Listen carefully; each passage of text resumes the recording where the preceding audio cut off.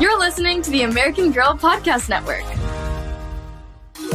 Hi, I'm Maggie Lawson, the narrator of 10-Minute Mysteries. This season's story is based on one of our favorite American Girl mystery books, The Light in the Cellar, a Molly mystery by Sarah Bucky. Episode 6, A Serious Sugar Shortage. Molly sat beside Mrs. Currier's bed at the Oak Knoll Convalescent Hospital, wondering whether she should mention the black truck she had seen at Greystone Manor. Although she didn't want to worry her, Molly hoped that Mrs. Currier might be able to explain what the truck was doing there. But before Molly could say anything more, Nurse Schroeder came in with a tray of medicine. Mrs. Currier smiled at Molly. "Why, a cup of tea would certainly make this medicine go down nicely," she said, looking hopeful. Nurse Schroeder told Molly, "You can go down to the kitchen and ask for some tea." "And just a sliver of cake to go with it, please," Mrs. Currier called as Molly left the room. She hurried down 2 flights of stairs to the hospital kitchen. The hallway outside the kitchen smelled like fresh-baked cornbread. Inside the swinging doors, Molly saw Marta, the hospital aide, putting squares of yellow cornbread on plates. Her young daughter was sitting on a stool at the table and placing a spoonful of red jam on each plate. The little girl looked up and smiled shyly at Molly. "Mrs. Currier would like a cup of tea, please," said Molly. Without a word, Marta made up a tea tray and handed it to Molly, saying, "Don't spill it." Molly thanked her and was halfway up the first staircase when she remembered the cake. She turned around and headed back downstairs. Just outside the swinging doors, she could hear voices in the kitchen. "You and your kid shouldn't even be here. And if you cause any trouble, I will tell the cops about you." Shocked, Molly stopped. A woman spoke in a low tone. It sounded like Marta, but Molly couldn't hear what she was saying. Why is someone threatening to tell the police about Marta? What's she done? Molly wondered. Clearly, this was not the time to ask for a piece of cake. Molly turned and was heading back to the staircase when a man flung open the kitchen doors. He strode past her, then stopped and turned around. Molly read the name Mr. Lawrence embroidered on the pocket of his blue uniform. "Young lady, did you hear what happened in there?" he asked. And Molly nodded. "Well, I'm sorry you had to hear that. And I'm sorry I got angry," he said. "But we're in the middle of a war, and we have got to be careful. Some people can't always be trusted, you know. Be on the lookout for anything suspicious. You understand?" Molly nodded, and Mr. Lawrence hurried on. As she carried the tea tray to Mrs. Currier's room, Molly's stomach tightened. Could Marta be a criminal or a spy? Molly's hands trembled as she poured tea for Mrs. Currier. She said, "I'm sorry, but I couldn't get any cake."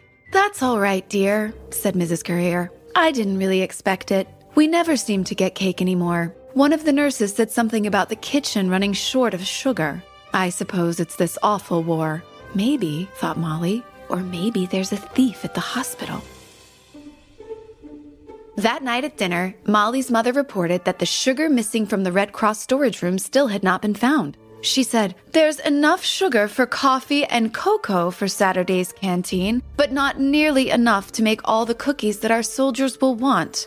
"Maybe the soldiers could fill up on sandwiches, and you could skip the cookies," suggested Molly's brother Ricky, with his mouth full. "No, we can't do that," said Jill, Molly's teenage sister, who volunteered at the Red Cross. Everyone turned to her, surprised by her outburst. Jill went on, her face flushed with emotion. "I've heard soldiers at the hospital talking about our cookies.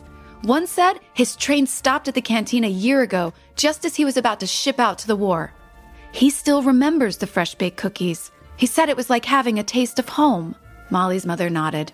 "The cookies make a real difference for our boys going overseas to fight, and they're an important tradition for the canteen. So we are going to make sure we have as many cookies as possible. I've asked all of our neighbors if they can each bake a few batches, and I plan to use up our family's sugar ration for the month. I hope you kids don't mind." "The soldiers need it more than we do," Molly said stoutly. "Thank you, dear. Your father would be proud of you," said Mrs. McIntire with a smile. That evening, as Molly and Emily walked their puppies after dinner, Molly told Emily what she had heard at the hospital about Marta. She added, "Marta works in the kitchen, so it would be easy for her to steal sugar from the hospital. And anyone can walk into the Red Cross, so she could be stealing from there too. Auntie Prim says Marta is quite nice, said Emily, looking doubtful. Does your aunt know her? Asked Molly. Well, Auntie Prim likes to chat with everyone, so she tells me all about the people at the hospital. She says that Marta works hard to take care of her daughter, Ruth. Molly remembered little Ruth smiling up at her from the kitchen table. She said, I don't want to get Marta in trouble, but Mr. Lawrence says we should keep an eye on her. And if she's stealing, we have to think of a way to stop her. Could you find out more about Marta from your aunt? I'll try, said Emily. Auntie Prim asked me to visit her tomorrow and stay longer. Since I won't be delivering magazines, I'll ask her about Marta. Good, said Molly. The sooner we find the thief, the sooner we can return the sugar. What about you, Molly? Don't you have to return the key to Greystone Manor tomorrow? Can you do it if I'm not with you? Molly's insides tightened. She definitely did not want to go by herself. Then she had an idea. I'll get Susan and Linda to come with me. Friday after school, Molly, Linda, and Susan bicycled up Overlook Hill together. When they reached the top, Susan said, We'll wait for you up here. But I have to go to the house to lock the door and put the key back in the garage. Can't you come with me? Are you going into the house? Linda asked. No, but, well, I was hoping we could look into the cellar through the windows. Maybe we could find out where that light we saw was coming from, Molly told them. Susan shook her head, looking horrified. Molly, what if a ghost made that light? I don't want to go anywhere near a ghost. You can look around if you want to, but we're staying up here, Linda said firmly. Susan took the lanyard and whistle from around her neck and handed them to Molly. If you get into trouble, blow on this whistle. We'll hear you, and we'll go get help. Molly headed down the driveway alone, her heart pounding. She locked the front door of the house and then went to the garage. She opened the door and peered inside, but there was no sign of a black truck, just the dusty old Packard. The dim garage looked the same as it did when Molly was there before, but the odor of gasoline was stronger than before. It sure smells like someone is using the garage, Molly thought, as she hung up the key.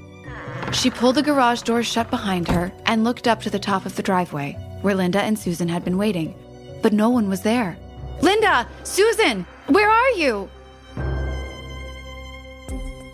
We're right here, said Susan, as she and Linda walked around the side of the garage. Relief flooded Molly as Linda added, We figured if there really was a ghost, it probably would have already gotten you by now. Besides, we want to see what's in the cellar too. Then let's go, said Molly with a grin, and the girls hurried to the side of the house and stopped at one of the cellar windows.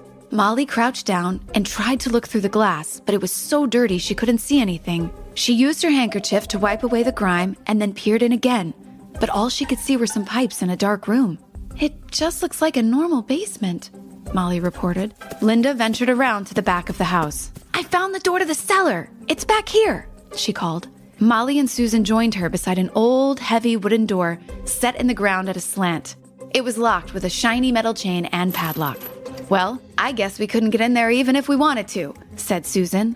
The girls circled around to the front of the house, stopping at a low window facing the driveway. This is the window where we saw the light, isn't it? Molly asked, and the other girls nodded. Kneeling on the grass, Molly wiped a clean spot on the window and peered in. Suddenly she gasped and asked, What are those? Let us look. Move over, I want to see, said Linda and Susan as Molly inched over to make room. They look like big sacks of flour. Or sugar, said Susan, but Linda shook her head. Who would have enough ration stamps to buy that much sugar? Even if you'd been hoarding it for years, you wouldn't have that much. Molly stood up and looked around uneasily. Slowly, she said, You're right.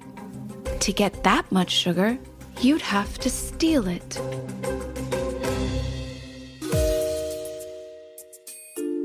What are all those missing sugar bags doing in the basement at Greystone Manor? Listen to next week's episode as Molly discovers a new potential suspect in the case. Thank you so much for listening to 10-Minute Mysteries. And parents, don't forget to write us a review wherever you are listening. It really helps us out. Parents can watch 10-Minute Mysteries with their family on YouTube, or your child can watch on YouTube Kids.